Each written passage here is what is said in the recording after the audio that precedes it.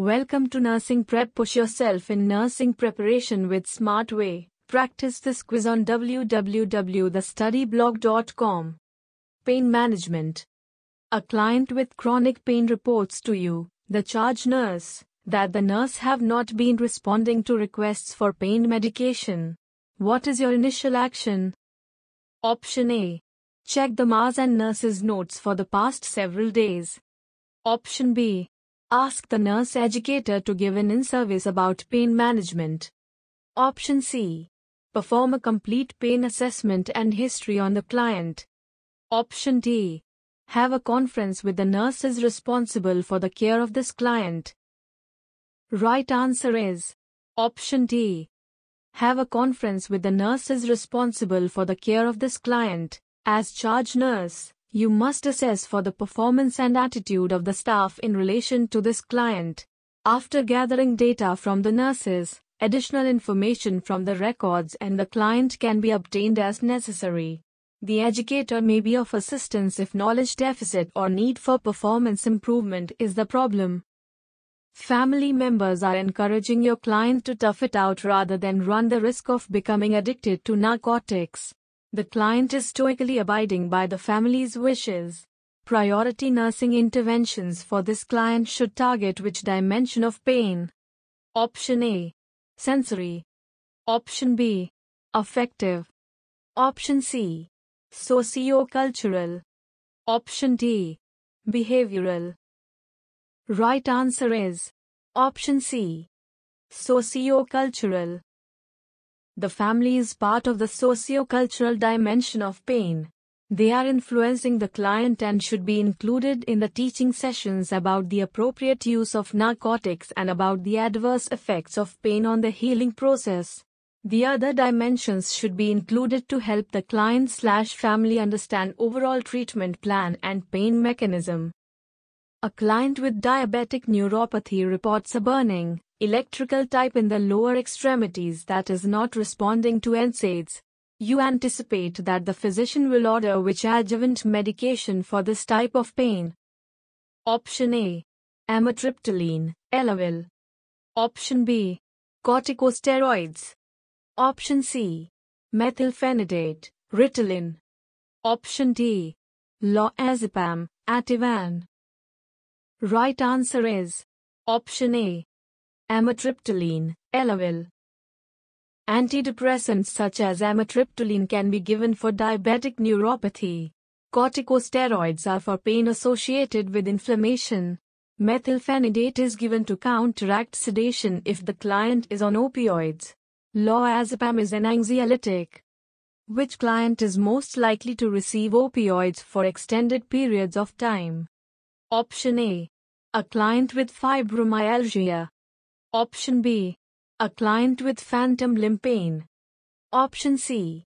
A client with progressive pancreatic cancer. Option D.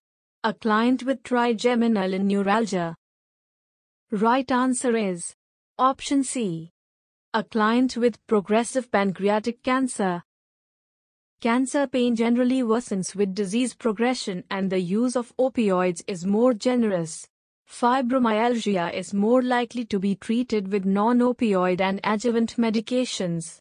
Trigeminal neuralgia is treated with anti-seizure medications such as carbamazepine, Tegretol.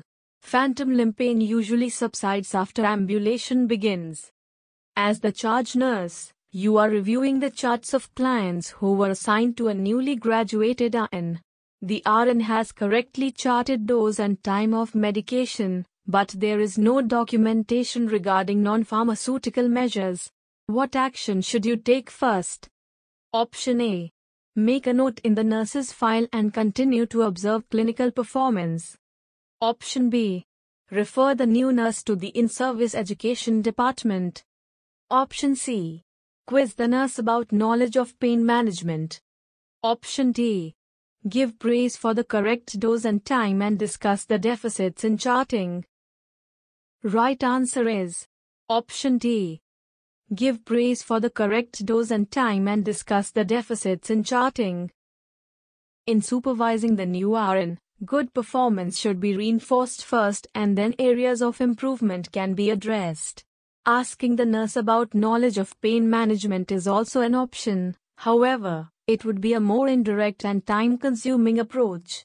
Making a note and watching do not help the nurse to correct the immediate problem. In-service might be considered if the problem persists. In caring for a young child with pain, which assessment tool is the most useful? Option A. Simple Description Pain Intensity Scale. Option B. 0 to 10 Numeric Pain Scale. Option C. Faces Pain Rating Scale. Option D. McGill-Medazak Pain Questionnaire. Right answer is Option C. Faces Pain Rating Scale. The Faces Pain Rating Scale, depicting smiling, neutral, frowning, crying, etc., is appropriate for young children who may have difficulty describing pain or understanding the correlation of pain to numerical or verbal descriptors. The other tools require abstract reasoning abilities to make analogies and use of advanced vocabulary. In applying the principles of pain treatment, what is the first consideration? Option A. Treatment is based on client goals. Option B. A multidisciplinary approach is needed. Option C. The client must be believed about perceptions of own pain. Option D. Drug side effects must be prevented and managed. Right answer is Option C. The client must be believed about perceptions of own pain. The client must be believed and his or her experience of pain must be acknowledged as valid. The data gathered via client reports can then be applied to other options in developing the treatment plan. Which route of administration is preferred if immediate analgesia and rapid titration are necessary? Option A. Intraspinal. Option B. Patient-controlled analgesia, PCA. Option C. Intravenous, 4. Option D. Sublingual. Right answer is Option C. Intravenous, 4. The fourth route is preferred as the fastest and most amenable to titration. A PCA bolus can be delivered, however, the pump will limit the dosage that can be delivered unless the parameters are changed. Intraspinal administration requires special catheter placement and there are more potential complications with this route. Sublingual is reasonably fast, but not a good route for titration. Medication variety in this form is limited. The goal is to control pain while minimizing side effects. For severe pain, the medication can be titrated upward until pain is controlled. Downward titration occurs when the pain begins to subside. Adequate dosing is important, however, the concept of controlled dosing applies more to potent vasoactive drugs. Option A. Administer smallest dose that provides relief with the fewest side effects. Option B. Titrate upward until the client is pain-free. Option C. Titrate downwards to prevent toxicity. Option D. Ensure that the drug is adequate to meet the client's subjective needs.